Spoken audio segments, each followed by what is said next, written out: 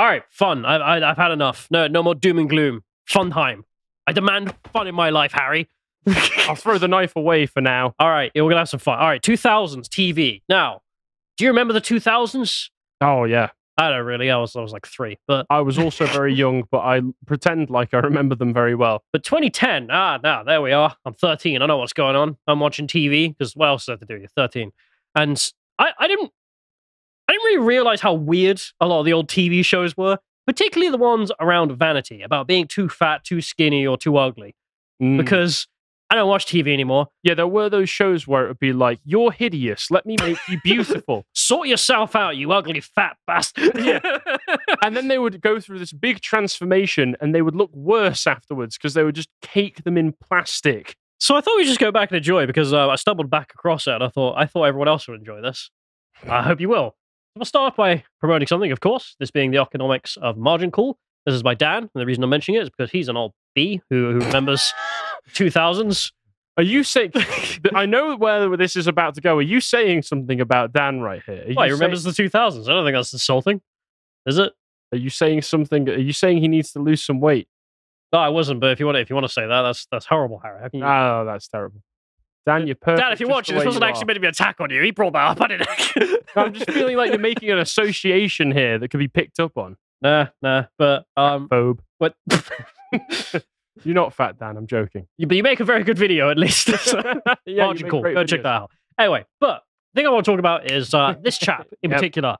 And as you can see, this is the best of British comedy. Now, this is a TV show that was called Fat Families, and Fat Families was rather brutal. It was put out on air in 2010. And I remember that era being very much obsessed with the rising obesity rate in the UK, and everyone being like, man, we should do something about it. So for some reason... it is genuinely a worry that we need to take care of. Yeah, it was, a fair point. But for some reason, the media industry in the UK decided to make reality TV out of it. And when... I'm a fan of shaming to lose weight. The 2000s to the mid-2010s were the show where reality TV was everything and everywhere. Yeah, but I mean, I'm a fan of shaming people to make them lose weight. It worked on me. I was too fat, and there's people shaming me, and I lost some weight. That was a good idea. I got people to fat shame me recently as well, and it works.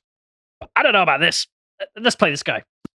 I'm in Telford, Shropshire, and I'm about to meet one of the fattest families I've met in my life. I'm here in the Peak District and about to meet two right massive fatty siblings who are at the peak of their porkiness. I'm going to be meeting some right beach blubber bellies. I'm in Luton, Bedfordshire, and about to meet three right jelly-bellied jumbos. I'm in London town, the nation's capital, home to Big Ben, Houses of Parliament, the London Eye, and four gigantic girls. These girls have got backstage passes to Porkyville. These fatties haven't seen their feet for years. I'm about to meet a family of Essex fatties. I'm about to meet a right pair of podgy parents. I used to be a fatty myself. It's Mr. and Mrs. Massive Fatty. About to meet a colossal couple. That's if they can get off their backsides long enough to answer the door. These parents' kids are on a one-way road to Fatsville. No wonder he's such a massive fatty. I'm about to meet a right portly pair and about to meet two right bouncing brummies. I'm about to meet a right pair of wobblers whose weight's completely out of control. Watch out, massive fatties. The lard police are in town. Too much time sat on their fat bums. That's their problem. That woman is so fat she can't even walk around the shop. She's actually trapped in a body of lard. If they don't pull out their chubby fingers, they'll be on the way to an early grave. I've told these lazy lardies what I think. It's time for these guys to start pulling their chubby fingers out. They haven't got a clue what they're shoveling in their cake hole. Kaylee really is on the slippery slope to becoming a massive fatty. Britain is becoming a nation of fatties. I know the truth hurts, but it's the only way I'm going to get these two off their fat backsides. Well, watch out, massive fatties. The lard melters at large. If this chubby clan could control their chomping, they wouldn't need me at all. It's a one-way ticket to Wobbly World. Watch out, massive fatties. Three massive fatties. They're big, big bodies. Watch out, Butter Mountains. I'm coming to melt you. It's time to pay attention in my fatty detention. North Yorkshire. North Porkshire, more like. These two chunky cousins, a.k.a. massive fatties. Well, watch out, you dumpy donuts. The lard buster's on his way. They only did like 12 episodes. It keeps going. Yeah, it just carries on and on forever into infinity.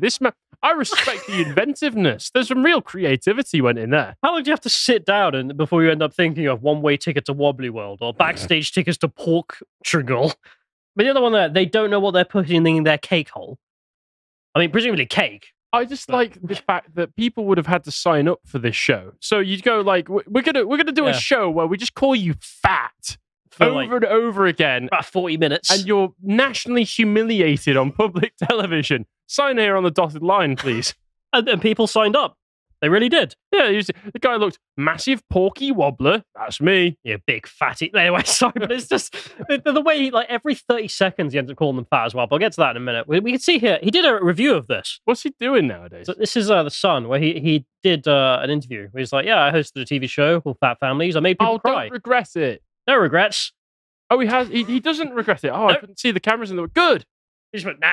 Good man. He was like, they're fat. Now they're thin. I did my job. He's like the fat devil who turns up and just goes fatty until you lose weight. Anyway, but this is I think he's talked about at length. He says here, you know, the show would never be made now after the massive fatties videos. I mean, obviously. Yeah, but he's not wrong. Probably wouldn't be made again, which is a shame because that is horrific but funny. We can see more. The Wikipedia list for this Fat Families, 2 seasons. So there you are, 14 episodes. 14 episodes. Yeah. Fair play. What's weird is, I mean, it must be just back in the day when there was no internet, back in ye olde days when we watched TV. There was still internet in 2010. No, there wasn't. Yeah, how rewriting the history books. How else was I legally watching South Park? Through legal means. Yeah. And but you can see here, like, there's a bunch of episodes, and people, you know, lose 28 pounds. His wife lost 28 pounds. Tanya over there, his second wife, presumably, was. That's actually really impressive. Yeah, I mean, it's, you know, results. It turns out if you shout massive fatty at someone, it does work. Honestly, it does work. There's a point where you get diminishing returns with it. Yeah. But it does work. There is actually one sad bit to the diminishing returns here in episode 4, where the couple refused to engage with the process. Really? And then Steve here, the man in the show, dies 1 year later from health complications with his heart. Should have listened. If he just learned a massive fatty, he might still be here today. It's harsh, but you're probably right. It is. Yeah, so there's that. Otherwise, yeah, everyone lost some weight, so that usually worked. Pretty harsh regime. The iron fist of fatties. Yeah, Stalin himself over here. I mean, Mr. And it is kind of gross because, I mean, you can go and see the episodes disgustingly. They're still available on Dailymotion. How could they do this? Oh, terrible. The Sky One Corporation that totally needs more money. Anyway, but there's this. Oh, a spoiler, actually. What's that fork POV shot? Yeah, there's a bunch of fork This cams. is what the food sees before it dies. I don't know how you do this as well, because like they're using proper cameras, so you need to think about, because we've got some cameras in front of us. Get some sellotape, put a fork on the bottom, and then dig some food while you're holding the camera, and then shove it in Fatty's mouth. so you can. How else do you get this shot? Because she ate off that fork as well. These people just like, is this entirely necessary? We need to know how fat you are. Well, that's the thing. It does kind of turn into that demonic. Whatever, Fatty, eat some more donuts on camera, Fatty. We'll get to that in a minute, but I just wanted to play one more clip of the show because the show is it's just something Demented. else. Well, they talk about inflation in the show. Oh, not our inflation, I bet. No. Meet Steve Radford and his fiancée Lou, trim, toned and in perfect shape for the big day. Wrong, they actually look like this. These two will be waddling up the aisle. It's just so unnecessary. And This is what you could look like, fatty. Yeah, literally. And they do this at every single episode. Show what they could look like slim. Yeah, you know how Gordon Ramsay's Kitchen Nightmares kind of gets formulaic after a while? Yeah. You figure out. The same thing happens with this show, of course, because it's early TV. Well, not early, it was kind of late. This isn't early TV. Yeah. In which every single episode they're like, oh, look how fit they are. Wrong, they're actually fat. Look at them. Look at these fat pigs. Caw! Wobbling down the aisle, as he says to this one here. And it's just like, Jesus Christ. And they get nice pictures of them smiling, looking friendly. I mean, yeah, they should be in better shape, but they don't look like bad people. That's why they need to be punished. Look, you could be so much better. Could you not, calm down, No. Mr. Host? Well, if he hadn't, perhaps it wouldn't have done as well. Perhaps they wouldn't have lost all that weight. Maybe. Probably not. But that's a whole other issue. I mean, the fork cam stuff I've mentioned before, which is pretty Is this what you Grim. were passing your time with in Russia when you're on a down moment? You're like, I need to watch some Fat Families. Oh no, I got back and did this. Don't worry, they don't have this problem out there. But there's an insight from Vice who decided to do some interviews, and I'll just quickly go through this. In which they called a bunch of people who took part in the episodes and just asked them, "Why the hell did you sign up to do that?" Because literally, this is my question, so that's a good question actually. Yeah, I mean, they mention in here that there was some weirdness which they didn't expect when they signed up for the show, which is they made us go around the supermarket, said one family, and throw things into the trolley that we wouldn't actually normally put in the trolley. Cuff says, Hadriel and her family had a favorite garden center where they would go and either eat lunch or have coffee and a cake. Whilst filming the show, they were told to have both of those things, one after the other, as they filmed them. They would also encourage them to add extra portions to their food so they could just make them look fatter than they actually... I mean, they were fat, but like... I mean, this is all... honestly, this is all part and parcel for reality TV. Yeah. Reality TV is massively manipulated by all of the producers who want to exaggerate it. And then the weight loss thing, they just made them skip meals. It wasn't a healthy diet. It was they just don't eat fatso. Well, no, it'll be, calorie restriction. If you want to lose weight, calorie restriction is the most effective way of doing so. And if you're eating too much on a day by day and not exercising enough, calorie restriction is what's going to do it. Starving yourself will make you lose weight, but it's not starving yourself if you get into a calorie deficit. Well, no, it's not like that. It from the interviews here, it seems more like they were just like, just don't eat today. Oh, okay. This isn't actually healthy. Yeah, that's not. But I will lose weight. So it was good for the numbers there. They spoke to a bunch of families. Many of them very much regretted being on the show. Oh, really? The bullying that resulted afterwards. Oh, dear. Because, of course... If they lost weight... Yeah, but if you play on national TV, you and your family getting called Fatty Boombati for 40 minutes straight, strangely enough, when your kid goes to school the next day, after everyone has seen this on national TV, they kind of bully your kid, not to mention you. It's a legacy, though, isn't it? Is that really the thing you want to root for? There's two families who even refused to speak to Vice, and they said the reason is because it just left them so mentally bad off. Really? So there's that. This is Vice. I distrust Vice, but they have one family who does say that actually it was an overall positive experience because they were going to die if they kept up their current lifestyle. There you go. So there's that. I mean, there is one guy who did keep up his current lifestyle and did die. So that's it is a real problem. I think it's probably very much, as you mentioned, the iron fist approach to the problem, but whatever. It's not the only fascist fatties.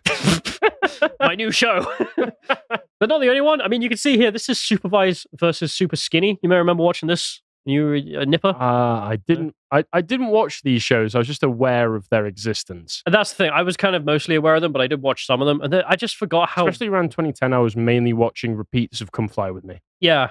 But I just forgot how weird this was. Going back. I mean, you can see here again, this is the fork That's cam. a beautiful shot. Yeah, for the super sized person there, they decided to again do the fork cam. So presumably the same production team with the same little tricks there. And then they have a really skinny person who's got anorexia. I'll just be like, look, ooh, she's skinny, you're fat. This is what you should be aiming for. Maybe you could give some of her some of your fat, huh? So yeah, have a nibble on her. Don't have a nibble. And then this will all even out eventually. It was really weird. I don't have time to go through all the weird different shows. There are a whole bunch of them. I don't know if this was just a UK phenomenon, but mainly after that documentary where that guy discovered the pure science of if I order large McDonald's meals every day, for some reason I gain weight. Oh, yeah. Oh, what was that? Super Size Me. Yeah. Super Size Me, where he said, I'm going to eat McDonald's the largest portions for every meal every single day for a month. Gets to the end of the month. Oh my God, I'm dying. How could this happen? How could this happen to me? I made that joke twice now. Yeah. But sincerely, I mean, that was ridiculous. I remember watching it. They played it in my classroom and everyone took it seriously. We're like, wow, eating McDonald's bad. And but yeah, that's because we were 10 and McDonald's idiots. Isn't the healthiest food in the world. But once again, if you're looking to lose weight, you know, people like Mike Mentzer and Arnold Schwarzenegger have made this point. If you're in a calorie deficit, it doesn't matter if you've made all of those calories through eating cheesecake.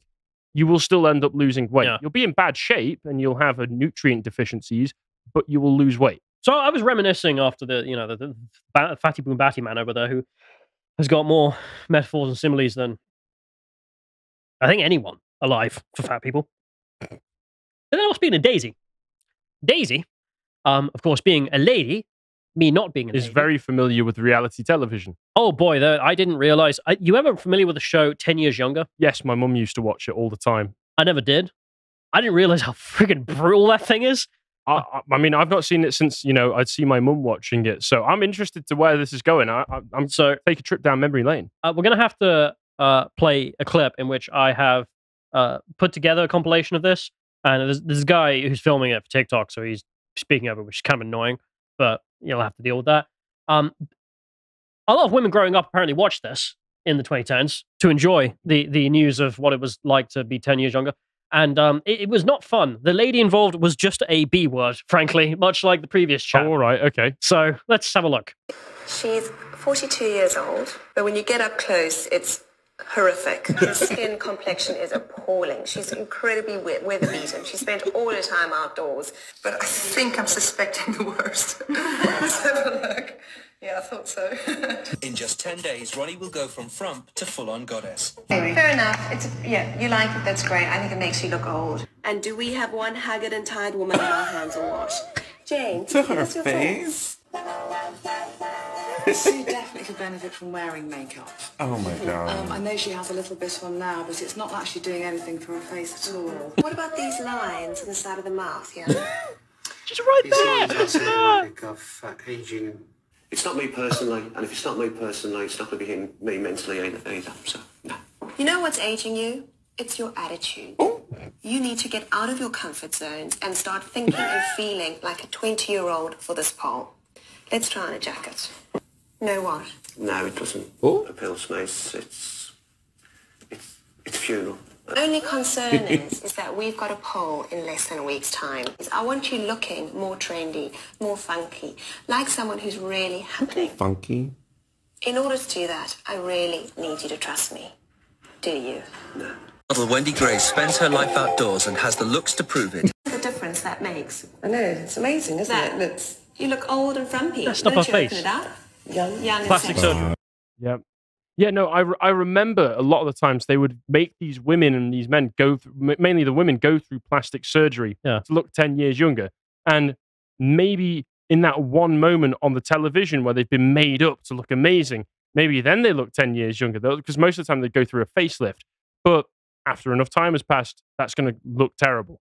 I mean, I think we're all in agreement. And the fact that she's just standing there, she brings out an entire panel of judges to come up and insult you to your face personally. She's old and disgusting, and doesn't she look like she's been outside Look her at whole these life? terrible wrinkles Oh, there. boy. Like, yanking on her face. I mean, I think we can all agree the modern era of where we have this acceptance movement of anything. Safetyism.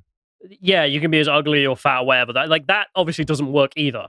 But I did not remember how bad the 2010s were for reality TV not giving an F if you don't what look they did. Perfect, getting plastic surgery is going to do more harm than good. I feel so bad for this lady in particular because there's a few other shots I didn't include where she's just got out of the hospital and her face is so blooded and bandaged. Yeah. And she's like, "You look so good." And she's just done it for TV as well. Yeah. God. And the thing this reminds me of for people who might get it is just this episode of Doctor Who.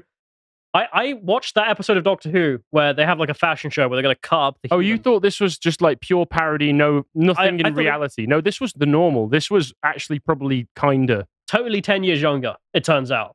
But there we are. If you want to go and experience 2010s reality TV, do go and check out Fat Families because, God, that's just mean. And if you want to feel really bad about just the treatment some women got, 10 years younger, because it's actually kind of tragic just watching these women being so berated about how disgusting and filthy they are, and they're stood right there. It's just mean, frankly. Thanks for watching that segment from the podcast Lotus Eaters. If you enjoyed it and fancy supporting us, then you can go to our merch store and buy a mug, a hoodie, or anything else that we've got on there at the merch.lotuseaters.com. And if you're interested in learning more about what we do on a day-to-day basis, you can follow us on social media on Twitter at lotuseaters_com and also on Getter at lotuseaters_com. Thank you very much and goodbye.